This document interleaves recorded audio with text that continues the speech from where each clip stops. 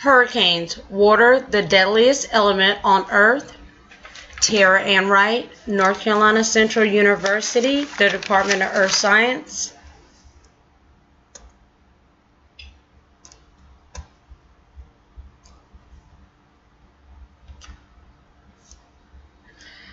In this presentation, we're going to look at the Saffron-Simpson hurricane scale hurricanes in general, what they are, what they do. And there's 4 specific hurricanes that we want to look at: Hurricane Bertha, Hurricane Fran, Hurricane Bonnie, Hurricane Floyd. Give you a little bit about the conclusion and then the future research and also the references. The Saffron-Simpson hurricane scale is a scale for hurricane wind speeds, and it comes in categories based on the hurricane itself. 1 and 2 are less intense, yet they are still can cause damage. 3, 4, and 5 are what we like to go ahead and have evacuation plans. It causes significant property damages, and lives can be lost due to these types of hurricanes. With the scale, it allows communities to put a dollar amount on the property damage, and also allows for evacuation plans to be put in place for the areas that are going to be affected. But before we begin, we have to look at what hurricanes are. And they are swirling storms that produce winds of 119 kilometers per hour, or if you want to convert that, is 74 miles per hour or higher. These hurricanes form over warm ocean waters, and sometimes they strike land. When a hurricane reaches land, it pushes a wall of ocean water ashore. This wall of water is called a storm surge. Heavy rain and storm surge from a hurricane can cause flooding in these coastal communities, and depending on the category's strength, it can go further inland. So when I first began the project, I wanted to look at raster analysis with land cover change with these specific hurricanes. But as I started to go into different websites and do further research, I noticed one thing. All of them had the same swirl patterns, and the eyes struck almost similar spots on the coast of North Carolina, which made me change my whole research question. What is the correlation between the swirl patterns and the travel paths off the coast of North Carolina? And as I go further in and show you pictures and slides, what we're going to do is look at these patterns and see if there's any type of correlation between the two. So first we have Hurricane Bertha, which was July 12th, 1996. And what was very important about it, it was a rare hurricane because it came in the month of July. It was also the first hurricane to make landfall in North Carolina in over 90 years. It was a Category 3 hurricane. In Category 3, the winds typically begin at 111 and top out at 129 miles per hour. The affected areas were Onslow County and New Hanover County. And here we just want to look at the swirl patterns of how it comes in and swirls around and comes right up the coastline right here with the eye of the hurricane. And as I go through this presentation and show you other ones, we're going to look at the same patterns and see the correlation between the two.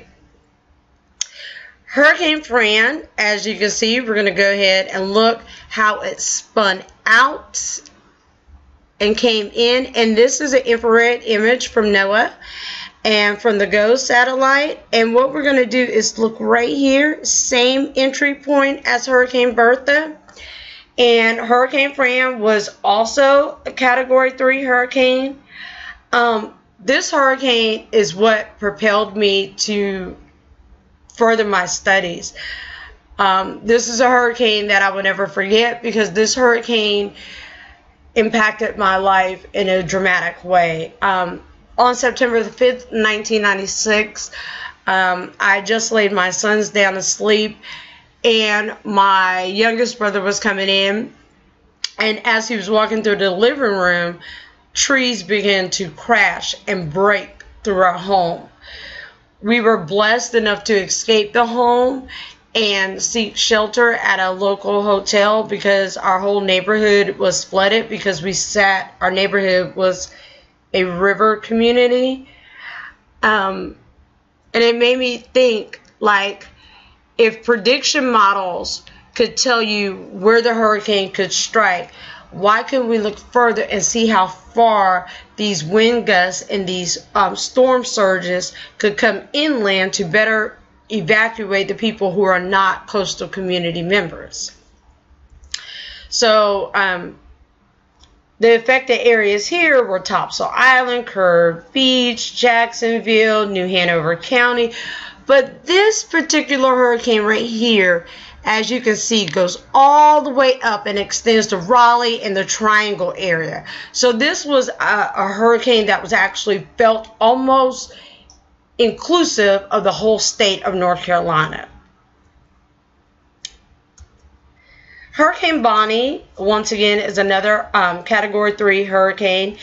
Its significance is it had very high storm surge, between 5 to 8 feet.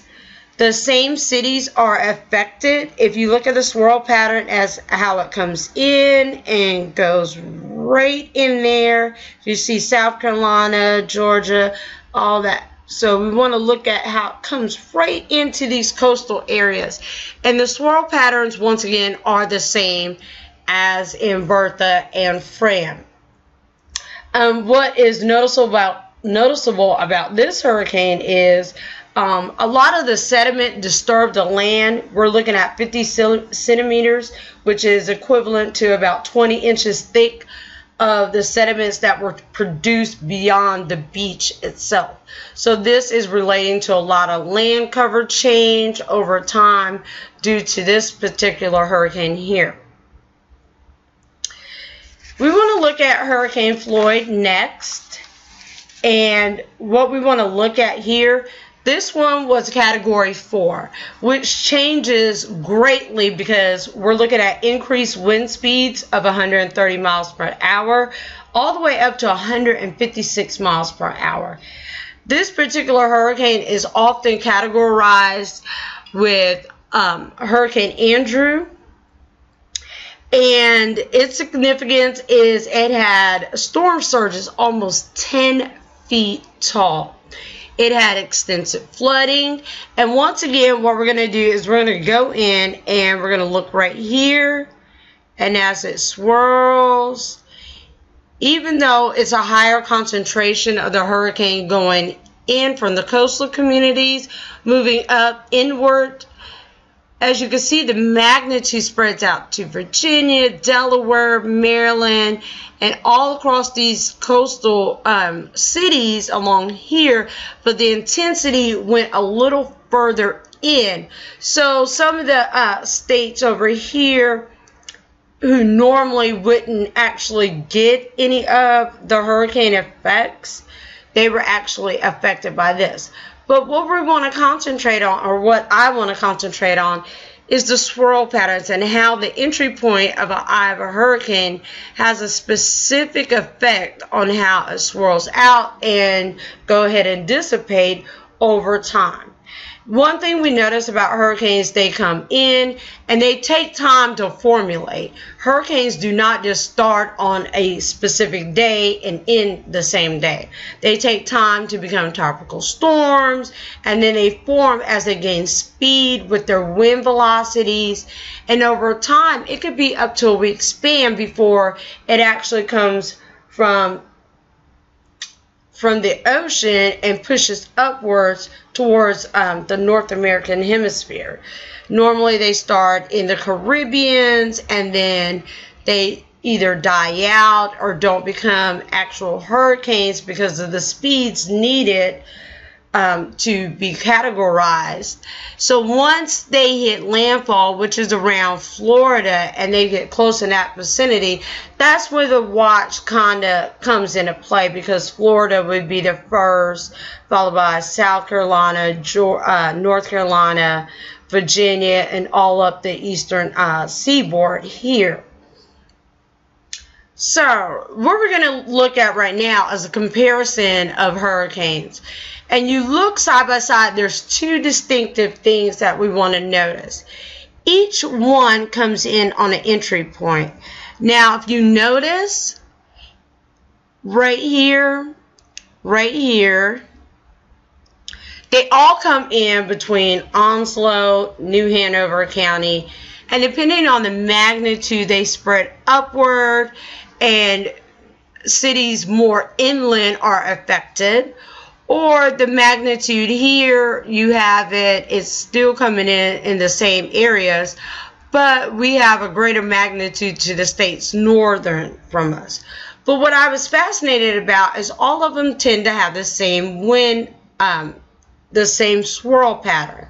So you see as it comes in, we have a swirl and an entry point. You see as it comes in, we have a swirl and an entry point. Same for Floyd and the same for Fran.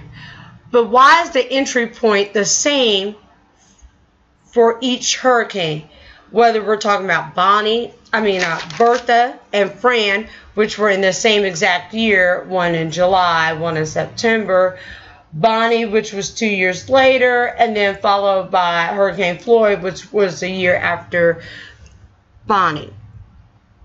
So, is the entry point in the swirl patterns of either hurricane when it hits landfall significant? Does it change? Even though I'm looking at only 4, if I go back, would there be a possibility to show a correlation in this? And with this correlation, what types of information can we look at? What can we find out?